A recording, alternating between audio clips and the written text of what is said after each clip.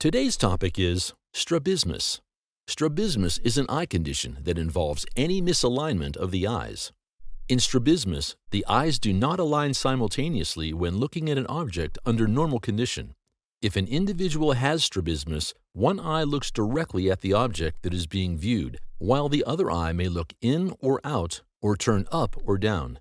The misalignment can occur at all times, constant, or only sometimes intermittent, such as during stressful situations or illness. Strabismus affects both children and adults.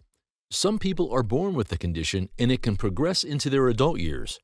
Eye misalignment can result in a lazy eye, amblyopia, or loss of depth perception if present during a large part of childhood. Strabismus with an onset during adulthood can result in double vision and may suggest the presence of a serious underlying health condition. There are many types of strabismus, and they are most commonly described by the direction of the eye misalignment.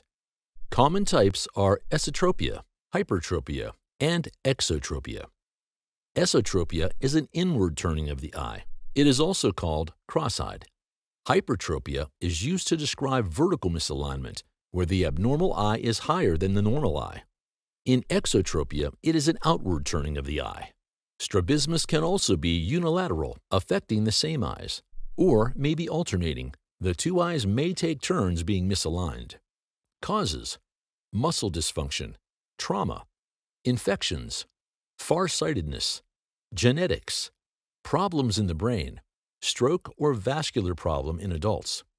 Factors associated with an increased risk of lazy eye include premature birth, a family history of strabismus, developmental disabilities such as Down syndrome or cerebral palsy. Symptoms: misalignment of the eyes, double vision, eye strain, headaches, uncoordinated eye movement, inability to read comfortably, fatigue when reading, unstable vision, an emotional disorder such as anxiety or emotional stress. Diagnosis and treatment. Diagnosis: strabismus can be diagnosed through a comprehensive eye exam.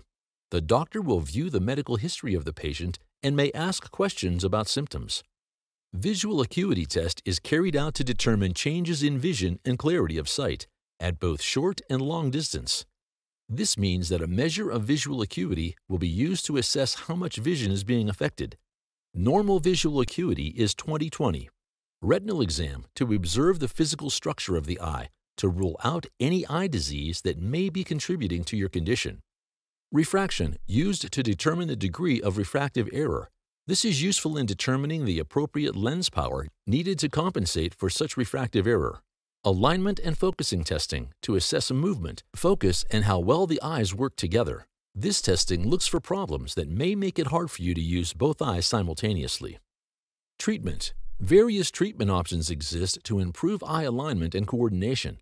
The condition is usually treated with a combination of eyeglasses, vision therapy, and surgery depending on the underlying factor for misalignment.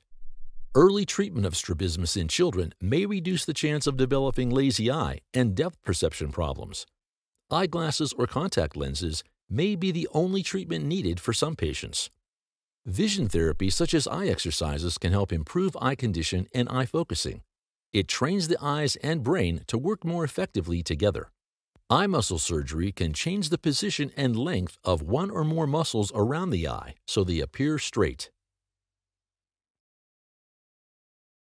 Thank you for watching our video. Please do not forget to like and share the video. Also, please subscribe to the channel to stay updated on our latest videos.